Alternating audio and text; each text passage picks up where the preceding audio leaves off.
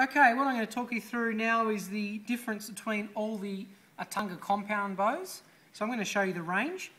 The first one I'm starting with is the Atunga Elite. This is our top of the range compound bow for a number of reasons.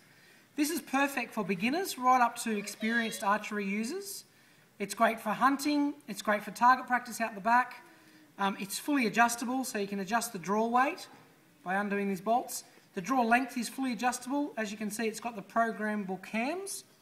Now this is a mild cam, meaning it's a perfect circle, so it's not as much effort to pull it back, yet it's still powerful. So you're still getting 70 pounds out of this bow, and you're not fighting against a weird shaped cam.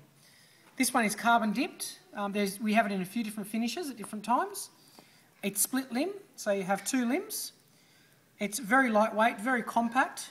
It's our shortest bow and our lightest bow, yet one of our most powerful bows, and it's certainly our best quality bow.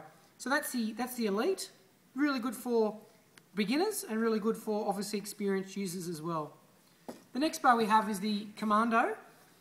The Commando is just as powerful as the Elite, but the cams are different.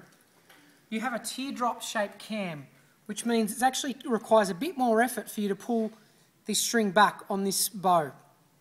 So where with the Elite bow it wouldn't be as hard to pull the string back, this one's a little bit trickier, or it takes a little bit more effort to pull it back. This one obviously is not split limb, it's solid limbs, but it still has the programmable cams.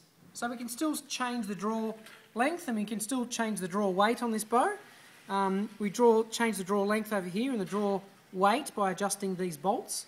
It still has all the upgrade holes, international standard screw threads for things like stabilisers or arrow rests, aiming devices. You can put any of the third-party ones on it.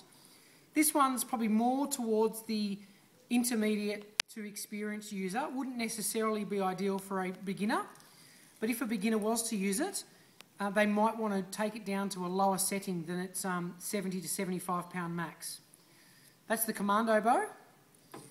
The next one we have is the Atunga Extreme. This one, because of its price point more than anything else, is the one that's usually preferred for beginners. The Elite is ideal if you can afford it, but if you can't, this is a good compromise for a beginner's compound bow. Again, this still has all the holes and everything for all the international standard upgrades. You can still adjust it, you can still adjust the draw weight on it. You can only adjust the draw length a little bit. I think it's 2 inches, so you can get it from about 27 to 29 inches by changing the slot that you put the cable inside of. So obviously the cam is not as detailed as the one that's on the Elite or the one that's on the Commando. And this one's called the Atunga Extreme bow. This one we can actually get in left hand. We can't get the Commando or the Elite in a left-hand version.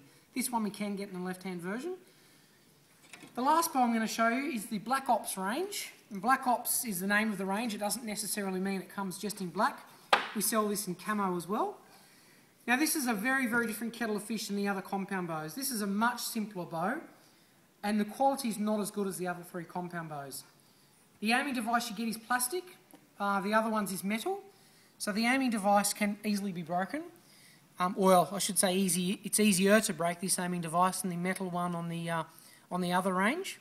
This is not adjustable, not upgradable, so you can't put things like stabilisers on it, you can't change the draw weight, you can't change the draw length, and then it's got a few other quality differences as well.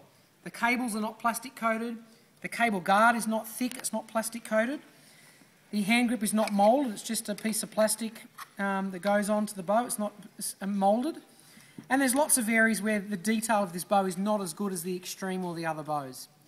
But the reason we do sell this one is because we can get this in a 28, 36, 48 and a 55 pound set, as in different models, but none of those can be adjusted.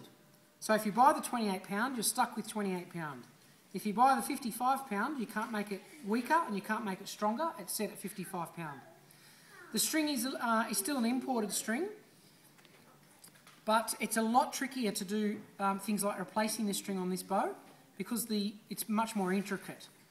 So there is quite a lot of quality differences between this and the other bow range, but that's just to show you the Atunga range of compound bows. Thanks very much.